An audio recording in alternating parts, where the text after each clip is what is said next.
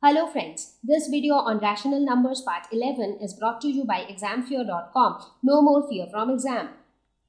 Hello friends, this video on rational numbers part 21 is brought to you by examfear.com. No more fear from exam. So now we are going to talk about the fourth property, that is the distributive property for rational numbers. Now what is this distributive property? So this distributive property is little different than the previous properties. So here we have two different operations happening together, that is we have multiplication, we have addition. Now this distributive property of multiplication over addition. So what do we mean by that? This means that if we have three rational numbers a, b and c, then a multiplied by b plus c. So if a multiplied by b plus c is there, so this can be written as a multiplied by b plus a multiplied by c. So this is called the distributive property of multiplication over addition, because over addition you are multiplying. So that's why it is multiplication over addition, and this relation will hold true for all rational numbers. Similarly, the distributive property of multiplication over subtraction also holds true. That is, if you have a into b minus c, this can be written as a into b minus a into c. So this also holds true. Now, does that mean that the multiplication or that the division would also hold true over addition or subtraction? So that will not hold true. So basically, if you have a divided by b plus c, so that will not be equal to a divided by b plus a divided by c. So this distributive property basically talks about multiplication over addition and multiplication over subtraction. So let us prove the two. So let us first prove distributive property of multiplication over addition. So here again let us consider three rational numbers. We have considered a as 3 by 8, b as minus 2 by 5 and c as 6 by 7. So these are the three rational numbers. So let us first calculate a into b plus c. So this would be equal to 3 by 8 into b, that is minus 2 by 5 plus 6 by 7.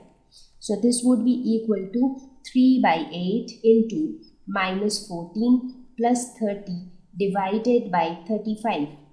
So this would be equal to 3 by 8 into minus 16 divided by 35. So 8 to the 16. So this would be equal to minus 6 by 35. Now let us try to calculate the other hand side, that is a into b plus a into c. So let us calculate this value. So this would come out to be 3 by 8 into minus 2 by 5 plus 3 by 8 into 6 by 7. So we get minus 6 by 40 plus 18 by 56. Now when you calculate them further, 6 by 40 can be written as minus 3 by 20. Similarly, 18 by 56 can be written as 9 by 28. So this will come out to be minus 24 by 140 by taking the LCM, and this comes out to be minus 6 by 35. So what do we see? The two values are equal. Therefore, we can say that a into b plus c is equal to ab plus ac. So this is the distributive property of multiplication over addition.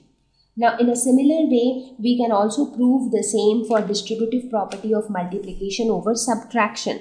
So for that again, let us take a is equal to 3 by 8, b is equal to minus 2 by 5 and c is equal to 6 by 7.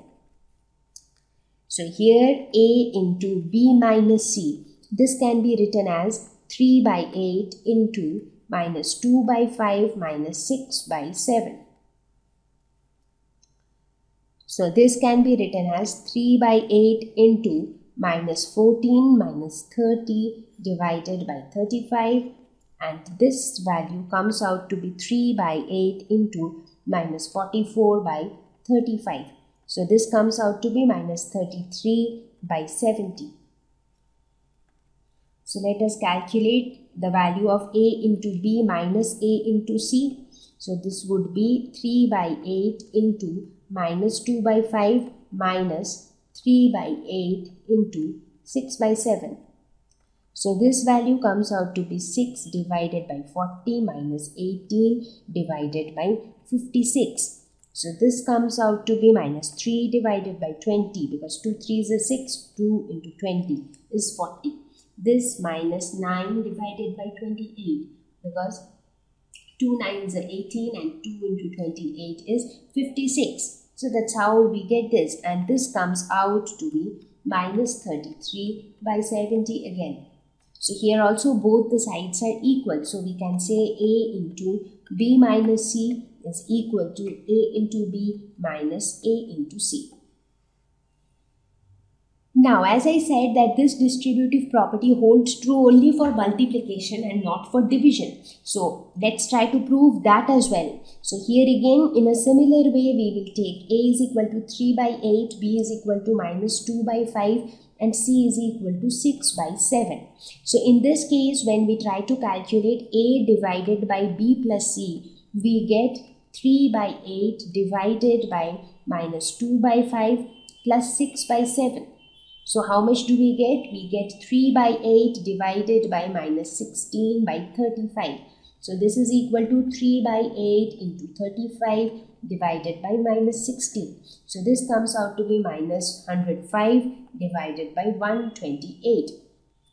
Now in a similar way, I think you will yourself be able to calculate this. A divided by B plus A divided by C. So try to do this calculation yourself, and the value that you would get would be different from this value, and therefore you would be able to prove that A divided by B plus C is not equal to A divided by B plus A divided by C. In fact, to be more precise, this calculation would come out to be something like minus 1 by 2. So just do it yourself for practice, and you will see that the two values are not equal. Thank you. Please visit examfear.com to avail free quality education with a simple 4-step learning process where you can watch video lessons, you can ask your questions, you can refer notes, and you can take a free online test. We have content for class 6 to 12 on physics, chemistry, mathematics, and biology, along with practical videos. So what are you waiting for? Please subscribe to our channel for daily updates. Thank you.